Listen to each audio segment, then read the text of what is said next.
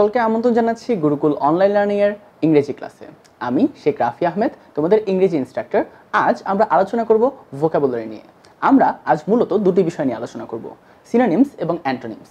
তোমরা সাধারণত যখনই ভোকাবুলারি পড়তে যাও অথবা সিনোনিমস এবং অ্যান্টোনিমস পড়তে যাও, সেই মুহূর্তেই তোমরা ভয় পেয়ে যাও। তোমরা ভাবো যে 1000টা শব্দ আছে, 2000টা শব্দ আছে, সেটা কই থেকে পড়বো, কোথা থেকে পড়বো, কিভাবে পড়বো, এত বড় জিনিস। সেই সকল প্রশ্নের উত্তর দিতে আমি আজ তোমাদের সামনে এসেছি।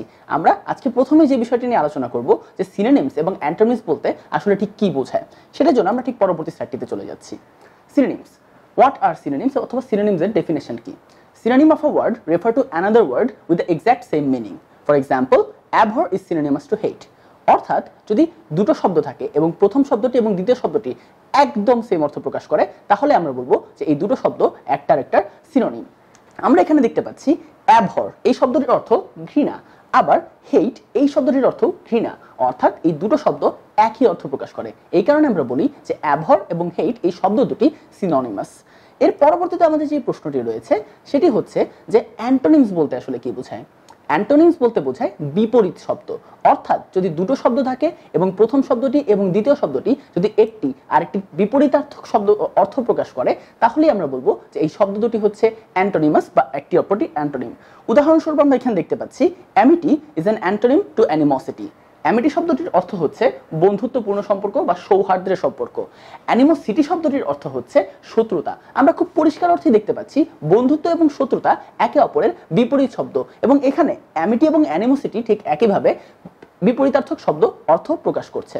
আমরা এতক্ষণ পর্যন্ত সিনোনিমস এবং অ্যান্টোনিমসের যেই ব্যাখ্যাটি রয়েছে, সিনোনিমস এবং অ্যান্টোনিমসের যেই আলোচনাটি রয়েছে সেটি আমরা দেখতে পেয়েছি। এখন আমরা কি নিয়ে আলোচনা করব? এখন আমরা আলোচনা করব যে এই যে ভোকাবুলারি, এটা যে আমরা মেমোরাইজ করব, সেটা আমরা কিভাবে মেমোরাইজ করব। মেমোরাইজ করার কি কোনো শর্টকাট টেকনিক আছে বা কোনো গাইডলাইন আছে? হ্যাঁ আছে, সেই গাইডলাইনগুলোই আমি এখন তোমাদেরকে দিতে যাচ্ছি। প্রথম যে নিয়মটা তোমাদেরকে ফলো করতে হবে সেটি হচ্ছে কখনোই ব্লেটেন্টলি মেমোরাইজ করা যাবে না, অর্থাৎ না জেনে না বুঝে মুখস্থ করা যাবে না। যেটা করতে হবে, তুমি যখন একটা শব্দ পড়ছো সেই শব্দটা তোমাকে বোঝার চেষ্টা করতে হবে, সেই শব্দটার অর্থ তোমাকে বোঝার চেষ্টা করতে হবে। সেই শব্দটার পারলে থিসারাস, অর্থাৎ সেই শব্দটা কোথা থেকে এসেছে, সেই শব্দটা কিভাবে এসেছে সেটাও বোঝার চেষ্টা করতে হবে। একটা এক্সাম্পল যদি দেই, আমরা দেখতে পাবো অ্যাপ্যাথি is a word synonymous two lethargy. এই ক্ষেত্রে তোমার কিভাবে আসলে এই শব্দটাকে বুঝতে হবে, তুমি একটু চিন্তা করো, মাথার মধ্যে ভেবে দেখো অ্যাপ্যাথি বলতে আসলে কি বোঝায়। অ্যাপ্যাথি বলতে তুমি তোমার আশেপাশের মানুষজনের সামাজিক সমস্যার প্রতি যেই অসচেতনতা, সামাজিক সমস্যার প্রতি যেই সহমর্মিতার অভাব এবং এই বিষয়ে কিছু করার যে ইচ্ছাটার অভাব আছে, সেটাকে বোঝানো হয়।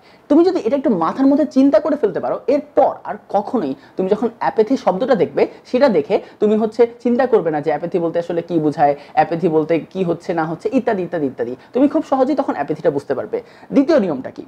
দ্বিতীয় নিয়মটা হচ্ছে যে তুমি প্রতিদিন কোন কোন শব্দ শিখতে চাও সেটার একটা শর্ট লিস্ট করো। শর্ট লিস্টে কিরকম? তুমি প্রত্যেকদিন মনে করো 10টা শব্দ বানাবে, সেই 10টা শব্দের একটা লিস্ট তৈরি করবে এবং সেই 10টা শব্দ তুমি মেমোরাইজ করার চেষ্টা করবে। শুধু মেমোরাইজ না, সেই 10টা শব্দ তুমি আন্ডারস্ট্যান্ড করার চেষ্টা করবে, সেই 10টা শব্দকে এক্সপিরিয়েন্স করার চেষ্টা করবে, বোঝার চেষ্টা করবে যে ওই শব্দগুলোর গল্পটা কি, ওই শব্দগুলোর অভিজ্ঞতাটা কি। সেই অভিজ্ঞতাটা তুমি যদি বুঝতে পারো, তাহলে সেই শব্দটা আর তোমার কাছে খুব একটা কঠিন থাকবে না। 3 নম্বর নিয়মটা কি? 3 নম্বর নিয়মটা হচ্ছে একটু নিজের ইমাজিনেশন ইউজ করো। একটা গল্প লেখো, একটা প্যারাগ্রাফ লেখো, একটা কবিতা লেখো। অর্থাৎ তুমি যেই 10টা শব্দ নিয়ে কাজ করছো, সেই 10টা শব্দ নিয়ে তুমি পারলে একটা কবিতা লিখে ফেলো। সেই 10টা শব্দ ব্যবহার করে তুমি পারলে একটা প্যাসেজ লিখো। সেই 10টা শব্দ ব্যবহার করে তুমি পারলে একটা গল্প, কবিতা, উপন্যাস যা মন চায় তাই লিখে ফেলো। কিন্তু এটা কেন গুরুত্বপূর্ণ? এটা গুরুত্বপূর্ণ কারণ তুমি যখন হাতে কলমে ওই 10টা শব্দ ব্যবহার করা শিখবে, তখন তোমার আর ওই 10টা শব্দ ভুলে যাওয়ার চান্স খুবই কম। এবার আমাদের চতুর্থ নিয়মটি, যে আর কি কি করা লাগবে আমাদের একটা ভোকাবুলারি মনে রাখার জন্য। চতুর্থ নিয়মটা হচ্ছে keep using and রিইটারেটিং newly learned words in day to day conversations. অর্থাৎ তুমি তোমার দিনকে দিন বন্ধু বান্ধবের সাথে যখন গল্প করবে, বন্ধু বান্ধবের সাথে যখন আলাপ আলোচনা করবে, তখন তোমার কি করা উচিত? তখন এই যে তুমি 10টা নতুন শব্দ শিখেছো, এই 10টা নতুন শব্দ বন্ধু বান্ধবের সাথে আলাপ আলোচনা করতে থাকো। ওই 10টা শব্দ বারবার ব্যবহার করতে থাকো। ওই 10টা শব্দ এইভাবে তুমি বারবার ব্যবহার করতে করতে দেখবে যে ওই 10টা শব্দ আর তুমি কোনোদিন ভুলছো না।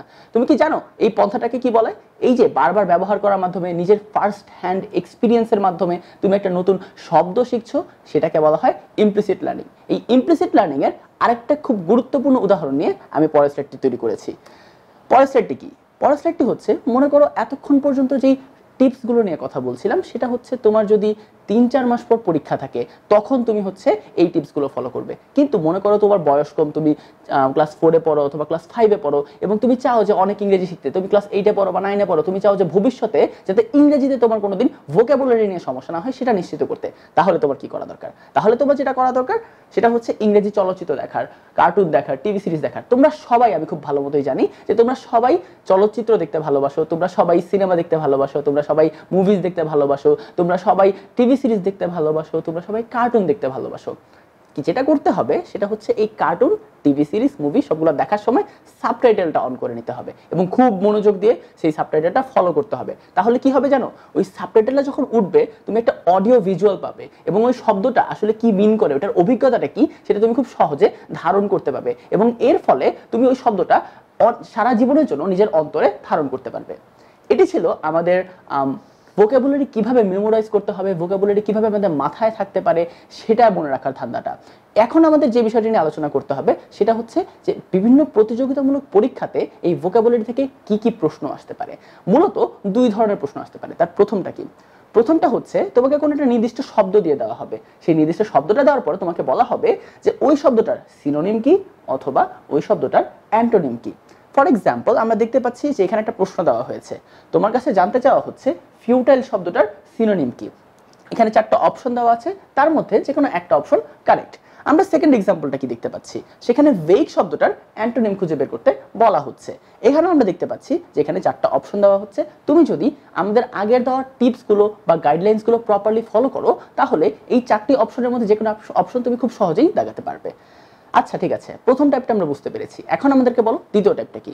দ্বিতীয় টাইপটা হচ্ছে আমরা সবসময় দেখেছি যে কোনো একটা প্যাসেজ দেওয়া থাকে, কোনো একটা কনভারসেশন দেওয়া থাকে, কোনো একটা কম্প্রিহেনশন দেওয়া থাকে। সেই কম্প্রিহেনশনে যেটা করা হয়, কম্প্রিহেনশনে কোনো একটা সেন্টেন্স তুলে দেওয়া হয় এবং সেই সেন্টেন্স তুলে দেওয়ার পর কোনো একটা শব্দকে আন্ডারলাইন করে দেওয়া হয়। আন্ডারলাইন করার পর তোমাকে বলা হয় এই শব্দটার সিনোনিম কি অথবা এই শব্দটার অ্যান্টোনিম কি। সেটার কিছু এক্সাম্পল আমরা এখানে দেখতে পাচ্ছি, যেমন because of a long doubt farmers R doubtful of a good yield. এখানে ডাউটফুল শব্দটাকে আন্ডারলাইন করে দেওয়া হয়েছে এবং তোমার কাছে জানতে চাওয়া হচ্ছে যে এই ডাউটফুল শব্দটার আসলে সিনোনিমটা কি। সেখানে আমরা দেখতে পাচ্ছি যে ডাউটফুল শব্দটার সিনোনিম হচ্ছে এখানে ডুবিয়াস, বা যেটা বলতে বোঝানো হচ্ছে যে তুমি নিশ্চিন্ত না, তুমি অনিশ্চিত। ঠিক পরবর্তী সেন্টেন্সটাতে আমরা দেখতে পাচ্ছি যে কুরি was completely engrossed in her work. দুঃখিত, এর একটি অ্যান্টোনিম জানতে চাওয়া হচ্ছে। এখানে এনগ্রসড শব্দটিকে আন্ডারলাইন করা হচ্ছে। এনগ্রসডের অ্যান্টোনিম কি? এনগ্রসডের অ্যান্টোনিম হচ্ছে ফ্যাটিগড। অর্থাৎ এনগ্রসড বলতে বোঝানো হয় তুমি যখন প্রচন্ড ইন্টারেস্ট নিয়ে কোনো কাজ করো, তুমি যখন প্রচন্ড আগ্রহ নিয়ে কাজ করো।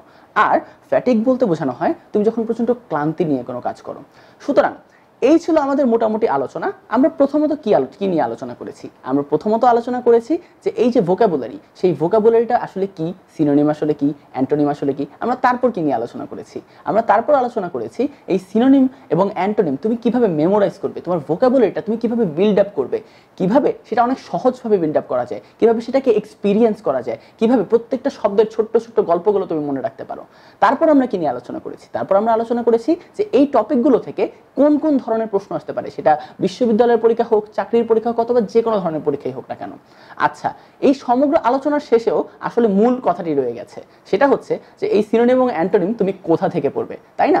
এই সিনোনিম এবং অ্যান্টোনিম পড়ার বেশ কয়েকটা সোর্স থাকতে পারে। তার সবচেয়ে ভালো সোর্স হচ্ছে 1 ব্যারন সেট, 2 জিআরডির বিগ বুক। এই দুটো জায়গা থেকে যে কোনো একটি জায়গা থেকে তুমি যদি ভোকাবুলারি পড়া শুরু করো তাহলে তোমার খুব ভালো হবে। তৃতীয় আরেকটা সোর্স আছে যেটা ইনফ্যাক্ট তোমাকে বলেও দিবে যে তুমি কিভাবে ভোকাবুলারি পড়বে, সেটা হচ্ছে ওয়ার্ড স্মার্ট। ওয়ার্ড স্মার্টের শুরুতে প্রথম 15 পৃষ্ঠা কি নিয়ে আছে জানো? ওয়ার্ড স্মার্টের প্রথম 15 পৃষ্ঠায় তোমাকে বলা হচ্ছে যে তুমি কিভাবে ভোকাবুলারিটাকে মেমোরাইজ করবে। সুতরাং এই ইনস্ট্রাকশনগুলো তোমরা যদি প্রপারলি ফলো করো তাহলেই তোমরা খুব সহজে ভোকাবুলারি মেমোরাইজ করতে পারবে এবং সেটা সারা জীবন তোমার সাথে থাকবে। আশা করি এই ক্লাসটি তোমাদের সবার ভালো লেগেছে। তোমাদের যদি এরপর ফার্দার কোনো কোয়েশ্চেন থাকে তাহলে তোমরা সেটা অবশ্যই কমেন্ট বক্সে আমাদেরকে জানাবে, আমরা সেটার উত্তর দেওয়ার চেষ্টা করব। আমি শেখ রাফি আহমেদ, গুরুকুল অনলাইন লার্নিং এর তোমাদের ইংরেজি ইনস্ট্রাক্টর। আশা করি তোমাদের ক্লাসটি ভালো লাগছে। ধন্যবাদ সবাইকে।